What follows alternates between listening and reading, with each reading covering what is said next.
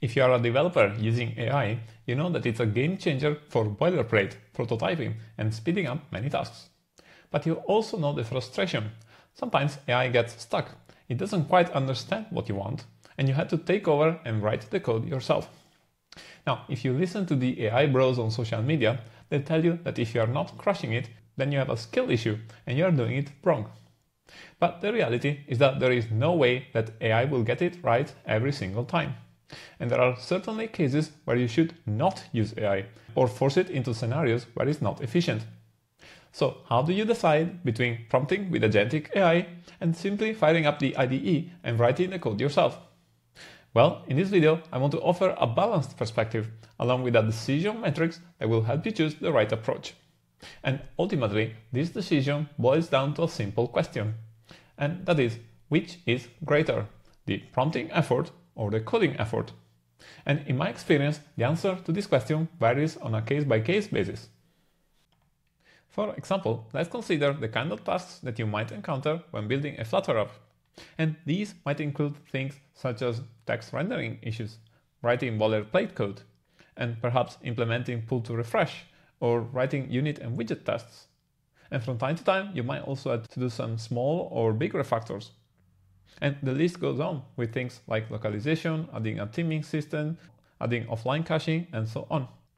So when dealing with these kind of tasks, how can you decide when to prompt and when to code? Well, let me introduce you to this nice and simple 2x2 matrix. And as you can see, on the x-axis, we have the effort to prompt, and on the y-axis, we have the effort to code. And inside each of these quadrants, I've added some example Flutter app development tasks that show you when you should consider prompting versus coding. For example, let's consider the top left quadrant, which is about tasks that typically require a low prompting effort, but a high coding effort. And inside this quadrant, we find things such as writing boilerplate code for things like crash reporting or analytics.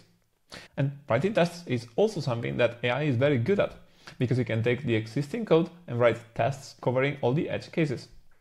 And localization is another good candidate, because you can ask AI to find all the hard-coded strings that are shown in the UI, and then generate the correct ARB files for multiple languages.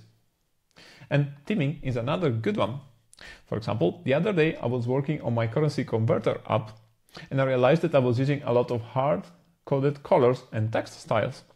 So I asked AI to make a plan to retrofit a theming system in the app, and it did a great job. So overall, these are all tasks that require a lot of code to be written or refactored, but they are not intrinsically hard tasks. And implementing them correctly is mostly a case of pattern recognition and repetition, as well as filling in the blanks, which is something that AI is very good at. Next up, let's move to the opposite corner of the matrix, which is about high prompting effort but low coding effort. And to this quadrant belong tasks such as text rendering issues, as well as layout errors such as overflows and unbounded height, which require explaining the exact visual issue. And we can also find one-line bug fixes, like adding a missing notify listeners, for example. And what is common about these tasks is that we need to be very specific with our prompting to get the result we want, but the amount of code that is produced is minimal. For example, if we have a layout overflow error and we want AI to fix it, we might need to explain the exact visual problem, show a screenshot, and specify the desired behavior. Or for what might be a single line change, like wrapping a widget in an expanded widget. And alongside these kind of tasks, I've also included dense business logic, which usually requires a large set of acceptance criteria. For example, consider the binary search algorithm, which is something that can be implemented in less than 20 lines of code. But if we wanted to write a prompt to describe this algorithm, we would end up with something like this, which is far more verbose. And I would argue that this is less clear than the code itself. Now, of course, you're quite unlikely to need binary search in your daily work. But the point I'm trying to make is that when you're dealing with dense business logic, code itself has much more information density than natural language. So overall, these are all scenarios where if we already understand how to solve the problem, we might as well edit the code directly and be done with it, And by doing so, we can avoid the inherent ambiguity of natural language, as well as the fidelity gap that might arise when AI tries to make visual UI changes. Next up, let's move to the bottom left quadrant, which is all about low prompting effort and low coding effort. And this is where we find tasks such as small UI and animation tweaks, or adding pull to refresh to a list view, and simple refactors that we can do ourselves or ask the AI to do with a single line prompt. And these are all tasks that are straightforward to describe and result in a small amount of code. For example, adding pull to refresh is as simple as wrapping your list view with a refresh indicator widget and adding an onRefresh callback, which you can explain with a basic prompt. However, if you come across a problem that you're already familiar with, you can solve it by relying on your own muscle memory rather than switching over to AI, writing a prompt and waiting for the output. And chances are that you will trust your own code more than what the AI might produce. And by the way, I've also decided to include code gen in this quadrant, because this typically involves making small changes to data models, such as adding a new property and then running the code gen to update the generated code. And even though build runner might end up producing a lot of code, we don't really need to look at it, and we can just trust that it works because it was produced by a deterministic process. Next up, we can move to the last quadrant, which is about tasks that require a high prompting and high coding effort. And these tasks tend to be quite complex in terms of specification, planning, implementation, and verification. And they might include things such as offline caching and syncing, full stack features, background tasks with Android and iOS specific code, as well as complex charting solution, and perhaps in-app purchases and entitlements. And of course, working with AI on these tasks is rarely a one-shot prompt. Rather, it's more like an iterative process, and we can use AI agents to help us on each step of the way.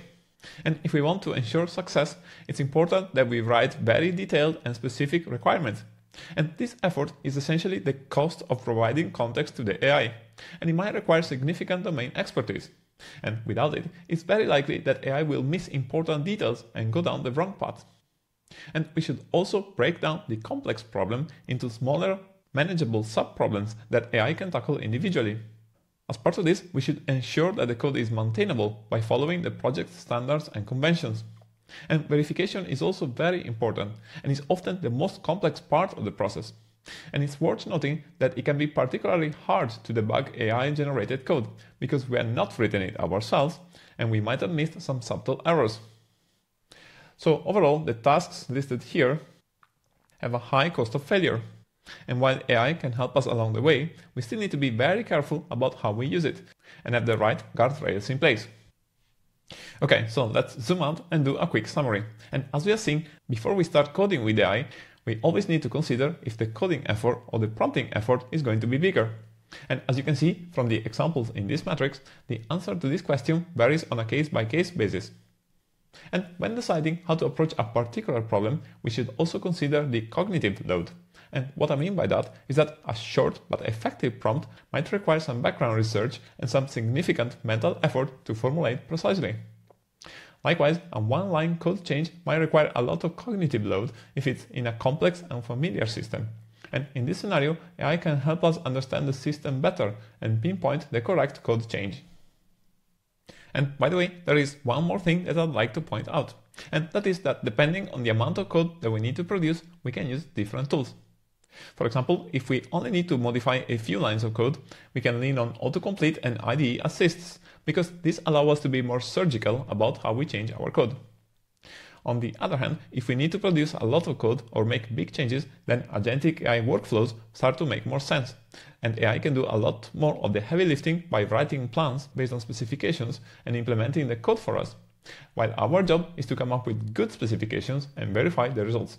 And overall, I think this is a good mindset for how to think about coding with AI in 2025. So what does this all mean for you as a developer?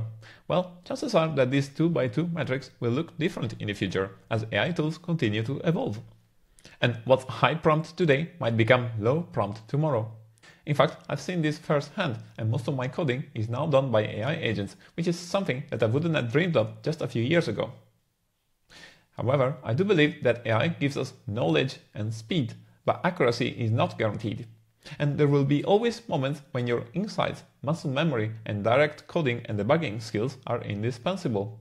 After all, those are the very things that make you valuable as a developer in this industry. So I hope that this video has helped you, and as you continue in your coding journey, keep in mind that AI is a powerful but limited tool, and there are always trade-offs to consider. And I hope that being selective between full Agentic AI mode and Autocomplete mode, you'll be able to get the results you want more quickly without getting frustrated.